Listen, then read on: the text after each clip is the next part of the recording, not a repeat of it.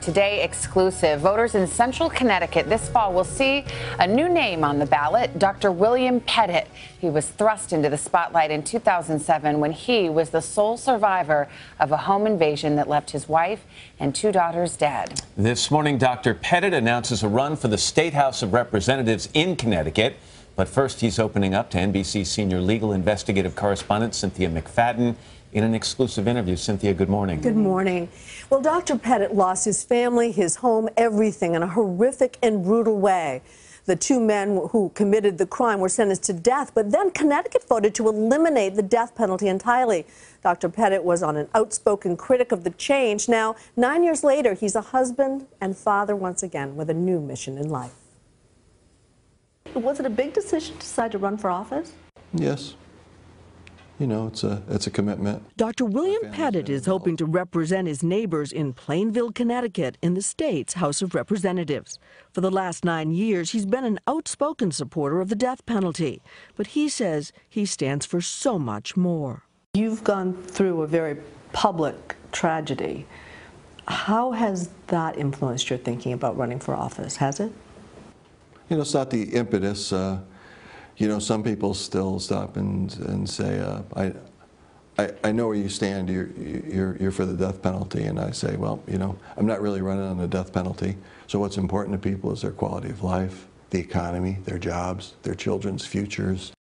He was a happily married doctor, father of 2, until that night in July of 2007, when his wife Jennifer and their 11-year-old daughter Michaela were followed home from a grocery store by 2 men. Dr. Petit was beaten with a baseball bat and left for dead. His wife was raped and strangled. Michaela and her 17-year-old sister Haley were attacked and tied up. They died when the men set fire to the family's home.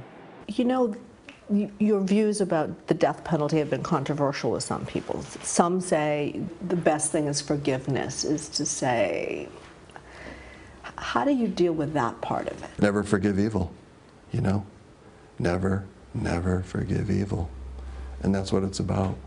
And that's what the death penalty is about, is erasing evil. How do you get rid of the guilt, the survivor's guilt that has to go along with something like this? I don't think you do. I don't think you do. I think it's just, it's packaged up and compartmentalized a little bit.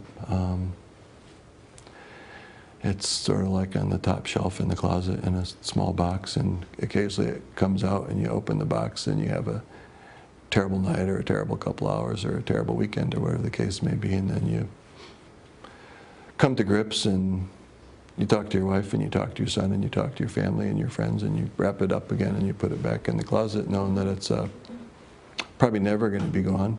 Dr. Petit found purpose in helping others. Friends launched the Petit Family Foundation after the murders. You know, it was a very difficult time because they made me the president, and I basically would be in bed the entire day, get up, come to the meeting, and you know, go back to bed. The foundation has given away more than $2 million to charities in memory of Jennifer, Haley, and Michaela, and Petit got help for the PTSD from which he still suffers. How does it manifest? I think it's mostly flashbacks and disrupted sleep with loss. People talk about closure, but there is no closure. A little bit warm. But there are new beginnings. Dr. Petit met Christine when she volunteered at the foundation. They've been married 4 years. Their son, William, turns 3 in November. So this journey you've gone on with this man, it must have its ups and downs, like most marriages, right? Yeah, there may be higher ups, higher downs, maybe. Certainly different, more challenging circumstances at times. You know? How do you think about it? Is it a new life? How do you think about your wife, Christine, and your son, little Billy? You know, it's new, it's additional, it's different because you never forget what you had. It's part of you. People say, how do you go forward? I say, well, you know, your choice is to sort of stay in bed and do nothing or die or go forward. He has chosen to go forward, a really impressive man. Dr. Petit may face an uphill battle in his election. His opponent, the incumbent, has not lost an election in 22 years. Just to see someone have the courage to put a life back together and try to move forward under those circumstances. And be so honest about what he still faces. 100%. It was really moving to be with them.